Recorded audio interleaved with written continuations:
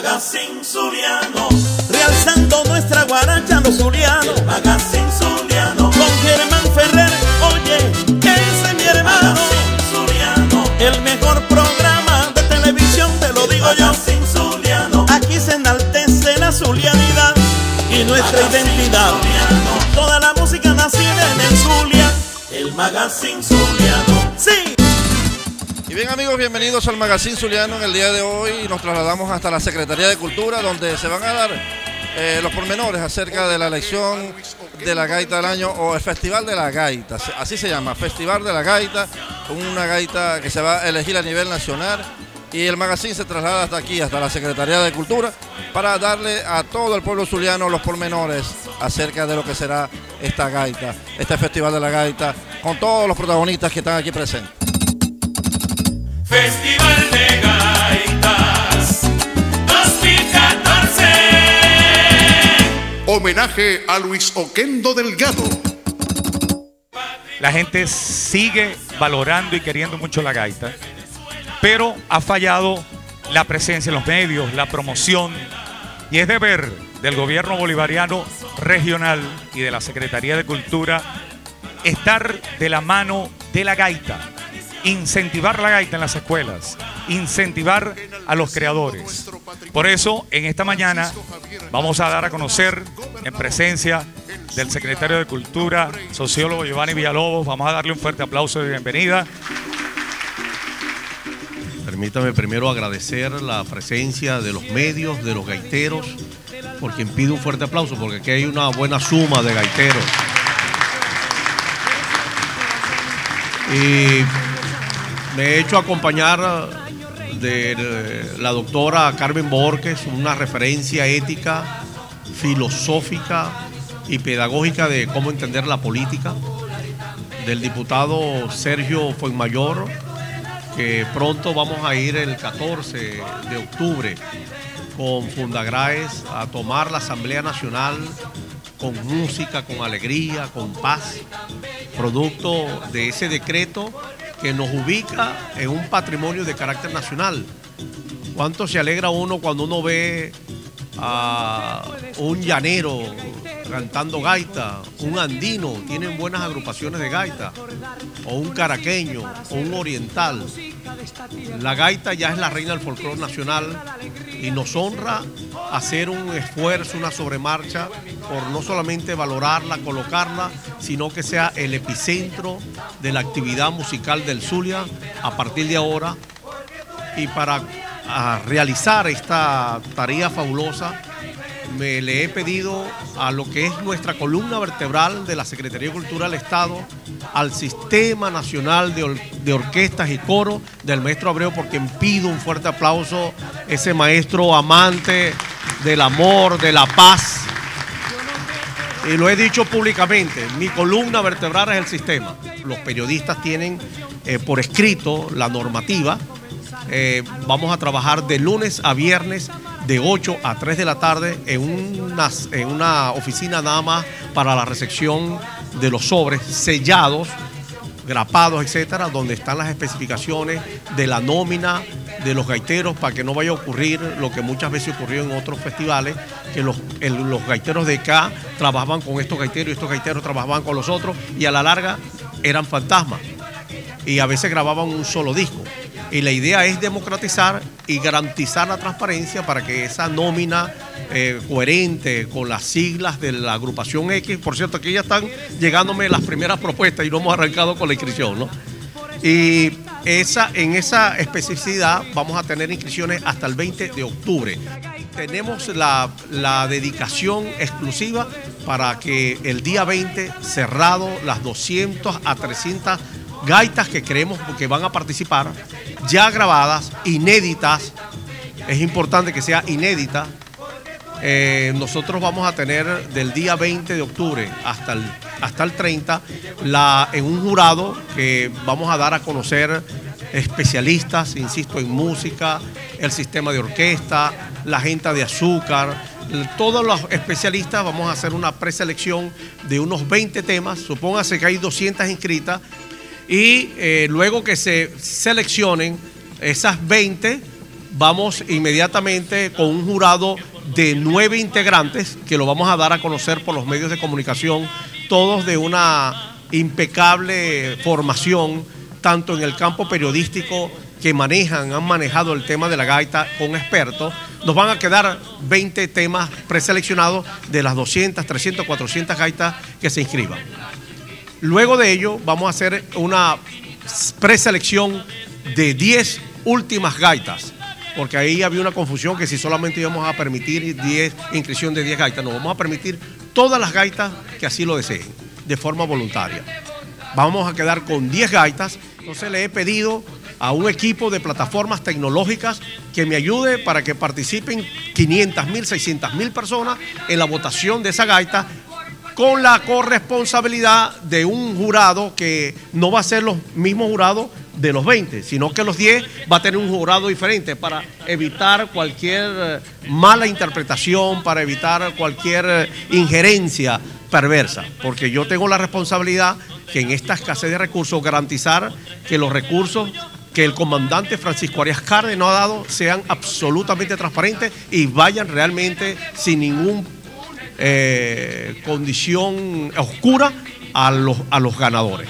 De manera que teniendo las 10 gaitas finalistas, vamos a tener una promoción en igualdad de condición por los medios de comunicación, y mientras tanto iremos a hacer encuestas, a hacer esta plataforma tecnológica de votación masiva, conjuntamente con un jurado de altísimo nivel que vamos a mantener hasta el día final. El día final va a ser el 1 de diciembre de este año, donde vamos a tener en el Lía Bermúdez de la ciudad de Maracaibo a las 7 de la noche, ya está todo apartado, una producción gigantesca con las 10 agrupaciones finalistas.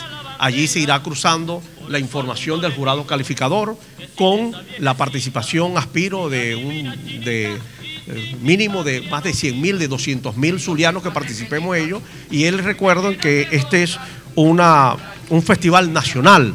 O sea, no solamente los zulianos vamos a poder participar, porque ahora la gaita es nacional, entonces no tiene sentido restringir esto nada más al estado Zulia. De manera que si un andino hay una gaita que es reconocida, bienvenido sea, traer la inscripción y van a tener todos estos 30 días para poder inscribir su gaita. Festival de Gaitas 2014. Homenaje a Luis Oquendo Delgado. El Magazine Zuliano. El Magazine Zuliano. El Magazine Zuliano. El Magazine Zuliano. El Magazine Zuliano. El Magazine Zuliano.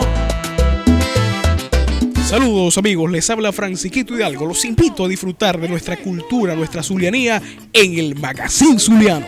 Y bien, continuamos en el Magazine Zuliano con la presencia del sociólogo Giovanni Villalobos, quien es el secretario de Cultura de la Gobernación de Estado Zulia. Y queremos hablar, profesor, usted de verdad que le queremos desear la mayor de la suerte, porque este festival, el último que se hizo en Maracaibo, que dejó un amargo sabor. Sí, y entonces usted vemos que de una manera valiente, pero se puede decir valiente, recupera este festival de la gaita, porque al pueblo zuliano siempre ha anhelado tener una gaita del año. Y cuando hay dinero de por medio, se hace un poco más difícil. Así que bienvenido al Magazine Zuliano, profesor. De verdad que nos da gusto que esté aquí. Vamos a conocer acerca de este festival. Oye, bueno, un saludo a toda la audiencia, que sé que es muy amplia, de Magazine Zuliano. De los pocos programas que dedican el amor al tema de la gaita, y por eso mi honra de estar aquí con ustedes. Mira, este es un festival que tiene 3 características. El amor a la gaita. Yo he dicho que las huellas dactilares del Zulia están con la gaita, porque si a ti te borran las huellas dactilares, te borran la identidad, y a nosotros nos estaban borrando la identidad. Estaba llegando un momento que tú no sabes si esto estaba en Río de Hacha o en Guadalajara o en Panamá, en la ciudad. Y no estoy diciendo que vamos contra esa música, sino que un equilibrio. Y este festival busca el amor, el equilibrio, pero busca la unidad de todos los gaiteros. Yo he sido músico, no de la gaita, pero he sido músico. Estoy lanzando el sistema de orquestas y coros con muchísimo amor, pero la gaita necesita unidad. Yo voy a borrar, pongo mi hoja de vida al servicio para borrar los malos episodios. Y por eso tú lo has dicho con franqueza, pero no estoy solo. Está el sistema de orquesta con 28.000 muchachos que antes nunca lo tuvo los festivales de la gaita. Está Azúcar, que tiene 12.000 muchachos. Tengo un sistema de cultura popular de 4.500. Aquí estamos hablando de una estructura humana tan grande que va a garantizar la transparencia y la serenidad. Aspiramos que se inscriban entre 200 a 300 gaitas. El jurado pronto lo van a dar a conocer, por eso lo tenemos en secreto para evitar cacciosidad. Y ese jurado son gente del más alto nivel musical, de estudios de la métrica, de la armonía y de la sobriedad y conocedores de la gaita, que es muy importante. Yo no puedo poner músicos que no conozcan de la gaita. De manera que de 200 gaitas vamos a seleccionar 20. Luego otro jurado que va a seleccionar las 10 seleccionadas. Y esas 10 van a ser acompañadas por un nuevo jurado, pero por una red de plataformas tecnológicas. Permíteme dar experiencia, American Idol, Music, Pepsi Music, etc. Tienen ya experiencia en plataformas que se venden, pero yo voy a hacer encuestas porque esto tiene que tener, perdóname la palabra, sabor y fuerza popular. Tiene que estar ligada a la gente para que no sea un evento o de músicos o de gaiteros, que creo que antes se quedaba mucho en ese pacto. De manera que voy a evitar los cupones y esas cosas. El año que viene voy a hablar con el CNE para que hagamos una votación. Aquellos que vayan a un colegio, a un liceo y voten, va a ser mucho, pero no nos dio tiempo este año porque estamos haciendo el Museo de la Gaita, Humberto Rodríguez Mamaota, el Teatro de Cabimas ya inaugurado, el de Benegrande ya inaugurado, el de Colón ya inaugurado, de manera que ahora hay un mapa nuevo cultural donde presentar la música. Yo voy a pedirte como un comunicador, que yo tengo un programa también de televisión en lo privado, pero como profesor universitario y sobre todo como Zuliano, que Magazine nos ayude a que se promueva, porque al fin y al cabo, más allá de un premio bien importante de 200.000 a la agrupación, de 100.000 al compositor, de 50.000 al o a los solistas, pero vamos a reconocer al mejor cuatrista, tamborero, furrero, de manera que en cualquier momento me gustaría ir a tu programa para que hagamos un detalle profundo de esto, pero esto va a ser un festival totalmente diferente, por eso se llama Festival de la Gaita 2014, en este caso dedicado a Luis Oquendo Delgado, nuestro amor, un beso a tu vida. Él está desde hace mucho tiempo en Falcón, pero bueno, es el luciteño que hizo danza contra danza, décima, gaita, tango. Hablé con su hija para grabar unos temas y esto es una primicia nacional que te doy, que nunca lo grabó, inédito de Luis Oquendo. Entonces, bueno, en su homenaje vamos a hacer ese CD donde va a haber gaitas, tangos, décimas. Es una primicia, primero que te lo digo. Profesor, mire, nosotros estuvimos en Coro, en la residencia de Luis Oquendo Delgado, con nuestro hermano querido Pedrito Roser, quien trabajaba en el Magazine, y también, y usted por ser hombre de los medios, por tener un programa que por cierto lo felicito, porque yo le vi un programa que usted hizo por Castillete, que de verdad lo felicito. Es el secretario de Cultura y está apoyando. Ustedes tocan una transición de lo que es Fundagrae y el ambiente gaitero en el Zulia, para todos saben que es muy difícil. Para nadie sabe, es un secreto que es muy difícil. Nunca están de acuerdo, pero sin embargo ellos quieren a la gaita. Pero en el caso particular de usted, que es una persona conocedora de los medios, Luis Oquendo Delgado se lo merece. ¿Quién más que él? Estamos viendo ahorita imágenes de apoyo de Luis Oquendo cuando estuvimos en su residencia en Coro. Yo le deseo la mayor de la suerte y cuente con el Magazine Zuliano para lo que usted quiera, porque estamos en beneficio y en pro. Y también quiero darle las gracias por medio de usted al gobernador por ese cambio que le está dando a la Plaza Barar y todo lo que se ha hecho en pro de Víctor Alvarado y tantos cultores populares zulianos. Así que el Magazine Zuliano va a estar a su disposición para que usted nos llame y estamos a la orden para que sea en pro de nuestra gaita zuliana. Así que el Magazine... Bueno, Víctor, vos sabés cuánto te quiero. Tocamos juntos con Cheboche, con Miguel, y bueno, que lo menos que podemos hacer es darte todo el apoyo a Magazine, que me ayude, que cada cultor que haya por allí con una necesidad, oye, que te lo digan. Hasta donde podamos, para eso es que estamos, para servirnos o para servirnos. La Plaza Baral va a ser el museo abierto y voy a invitar a este programa a que hagamos pronto un recorrido de cómo está y sobre todo cómo lo vamos a dejar. Para el bien de la historia, porque aquí lo que perseguimos es encontrarnos con la paz y el comandante Eres Cárdenas le está dando tanto apoyo a la cultura que hay que aprovechar esta oportunidad del iluminismo cultural para el Zulia. Profesor, mire, yo más bien le voy a poner a disposición de ustedes. Tenemos desde hace grabaciones de hace 10 años dichas por el maestro y por el locutor del siglo, Oscar García, el ventarrón. Grabar eso que está ahí, ese acto que está ahí va a ser el Museo de la Gaita.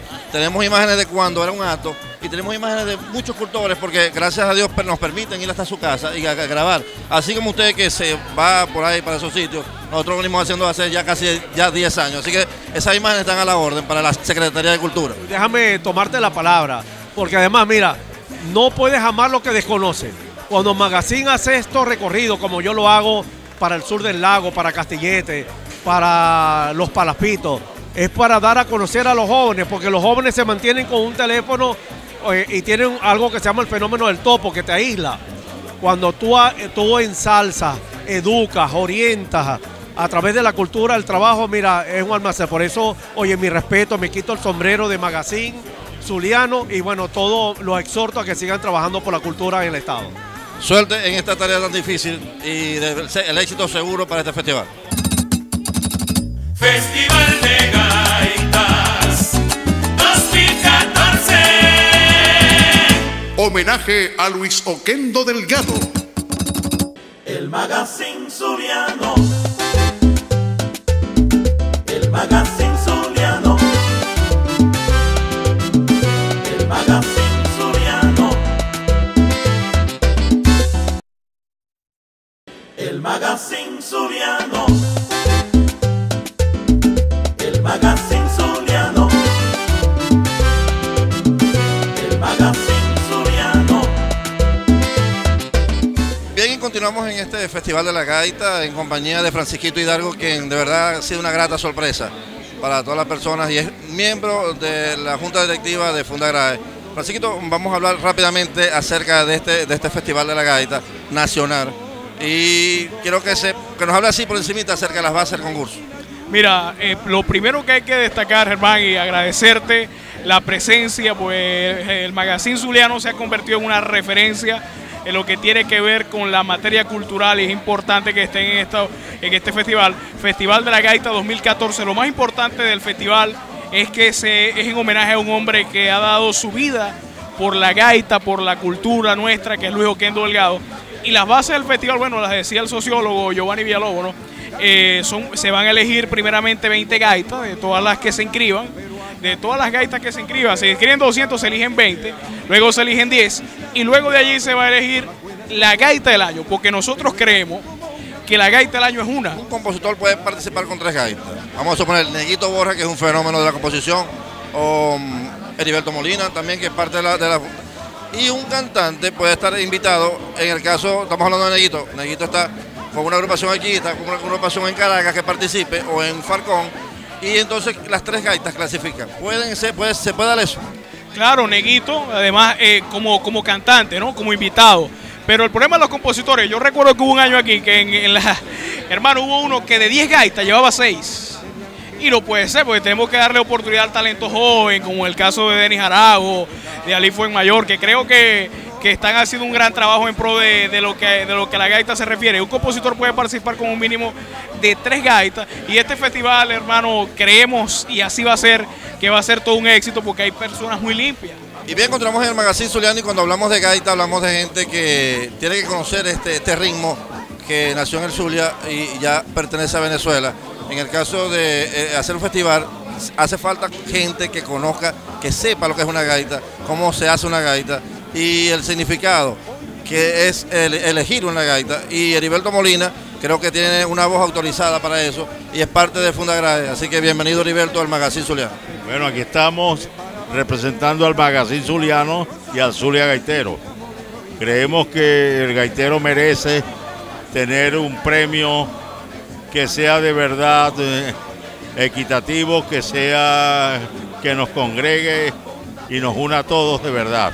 Así que vamos a tratar con Dios y la chinita de que el trabajo nuestro quede para siempre. Heriberto, cuando hay dinero de por medio en la gaita, sabéis muy bien, conocemos muy bien a los gaiteros, pasan muchas cosas, hay muchas, digamos, dificultades, ¿no? Aquí se va a repartir mucho dinero en esa noche final. Esperemos que no termine en sillas voladoras como la última vez, que hay un mal recuerdo de eso. Así que, ¿qué pensáis vos que se tiene que hacer o cuál va a ser el jurado que va a elegir esa gaita del año? Yo creo que ese jurado primero no se debe saber. A última hora se debe hacer elegir el jurado que va a clasificar la gaita ganadora. Y bueno, y como tú dices, siempre cuando hay dinero de por medio, hay suspicacia. Entonces, bueno, confiemos en que se va a escoger la mejor gente. Y como todas las cosas pasan, habrá gente contenta, gente que pensará cosas malas de todo, pero en la mente, en la conciencia de cada ser humano está su sueño, está su dormir tranquilo. Yo voy a dormir tranquilo. Ricardo, esta reunión que te ha dejado, ¿qué pensáis vos que va a ser este Festival de la Gaita? Piquito, de verdad es un gusto estar aquí contigo y con todos los oyentes y con todos los televidentes que te ven, bueno, en prácticamente toda Venezuela, porque a través del enlace de internet, ¿verdad?, está llegando tu programa en todas partes. Lo más importante es que se le está dando un reconocimiento a la gaita, venga de donde venga y sea cual sea. Yo pienso que el reconocimiento que le está haciendo la Fundación para la Gaita Ricardo Aguirre es un estímulo para todos los gaiteros. Siempre va a haber detractores de todo, ¿verdad? Pero yo pienso que el beneficio es que haya un premio, que haya la intención de dar algo.